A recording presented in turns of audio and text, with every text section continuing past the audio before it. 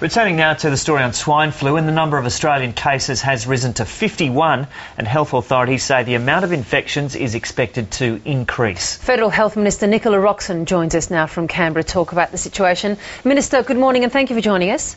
It's a pleasure. First of all, are the number of cases, as you understand it, is the figure still at 51? Yeah, look, actually the confirmed cases are at 50, but I do expect that there will be other announcements by jurisdictions during the course of the day. And I think now we're moving into this new phase. Unfortunately, we can expect there to be a fair jump in the next couple of days because we see these clusters of swine flu. We know that we then test the contacts, try to make sure that we contain the disease within a particular group of people when we've got some confirmed cases. But the patterns overseas do show us that we're probably likely to have some significant increases in the next few days. Our challenge is then to be able to hold that at a level and try to ensure that this doesn't get a community-wide hold on all of the community. That's going to be a challenge for us, but that's the aim and where we're putting our effort now. What are you being told about the severity of this virus and the infections? We have 50, almost 51 confirmed. We know it's infectious, but how bad is it when you get it? It certainly is very infectious. It seems that most of the cases in Australia have been very mild or quite mild. I see that there are some reports in the media from at least a couple of people who've got confirmed cases that it's a more severe type of flu, particularly with respiratory consequences. And we know from overseas that the more severe edge of it is having quite dramatic respiratory problems. Obviously, as there's more cases in Australia, we're more likely to get a sense of the spectrum. But to date, we certainly have had mostly mild cases. And I think that the public should be reassured that in most instances it will be comparable to other flus. We just need to be careful that for some particularly vulnerable people, it can actually be very severe and quite dangerous. But unlike other countries, as Health Minister, you're suggesting that we shouldn't be anticipating deaths in Australia from this flu, at least at the moment.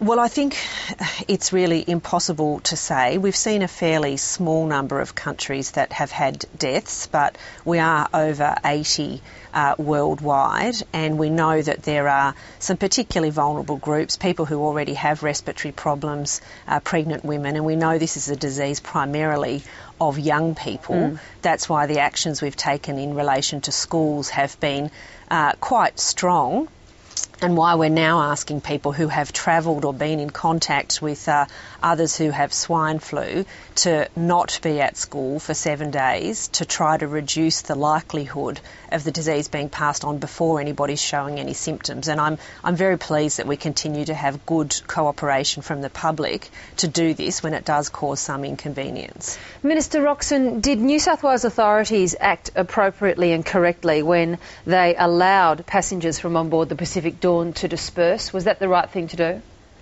Well, I think this was a very difficult situation. I understand that there are some questions being asked and some level of frustration that perhaps people should have been held while more tests were being done.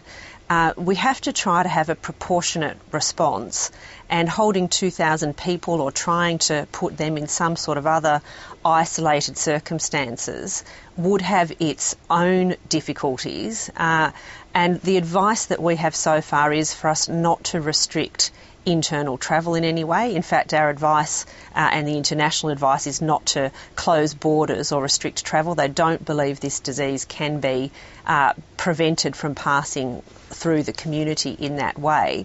So we're trying to move our efforts to testing, making sure that when we have confirmed cases we can act quickly to deal with the contacts, to isolate people who have confirmed cases and try to reduce the number of people who get swine flu and of course have an impact on the severity of it by using antivirals early in the process. So I think that authorities are making decisions in difficult circumstances and trying to balance the inconvenience to the public that might be regarded as disproportionate for what so far has been a mild disease, with the need for us to try to isolate cases and make sure that there isn't any unnecessary spread. And that is a difficult balance. In every instance it won't be perfect, but I'm very confident that the states and territories have been doing a very good job. They've been working closely with us.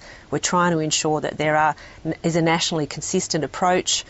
So if people are moving onwards that are known cases, we ensure that the jurisdiction they're moving to has all those details and is able to confine them. That's the sort of area where we need to be putting more effort, and as there's more cases, that will obviously be a growing logistical challenge. And Minister, just finally, how far along are we now in developing a vaccine? Well, as I understand it, there are now researchers and scientists around the world who are very close to be able to producing the first test run. So we need to be able to produce the vaccine. They then need to be able to test its effectiveness. My latest advice is we are still several months from having a vaccine, but we certainly, our researchers are moving into the next phase. I've seen CSL in the media saying that they would be able to start their production next week of their test vaccines, but it is a complicated process and it still will be several months down the track.